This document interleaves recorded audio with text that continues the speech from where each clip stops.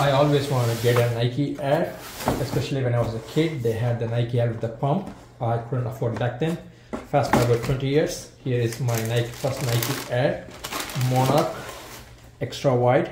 Size is 9.5 and it was on sale for 35 bucks. Not bad for 35 bucks.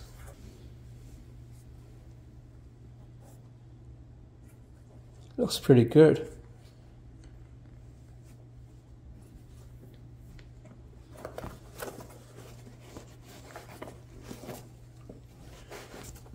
Hopefully you can see. Let's take the other one out.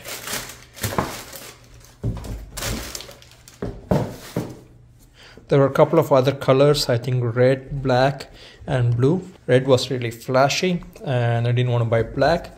Blue looked decent, so I got the blue and 35 bucks. Not bad at all. Let's see what it says here. Nike Air Monarch, I don't know what 4E means, but that's men 9.5 extra wide. And here is a shoe I bought for my son a couple of weeks back, and that's also I think I paid around like 40 bucks for this one as well. Looks similar. That's not Air, and if you look at the sole, it's dirty obviously. Let's keep it like that, and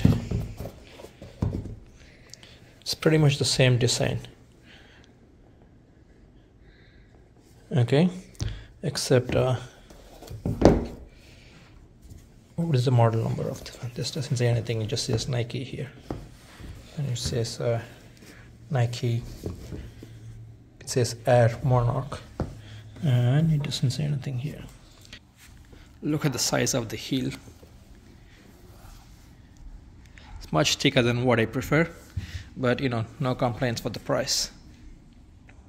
So there is a tiny bump right here in the middle, right where your arch rests on the sole, so it kind of gives some support here as well. So keep an eye on Nike website. Sometimes they go on sale, especially when it's like, you know, 30 to 40 bucks. Couldn't go wrong for that price.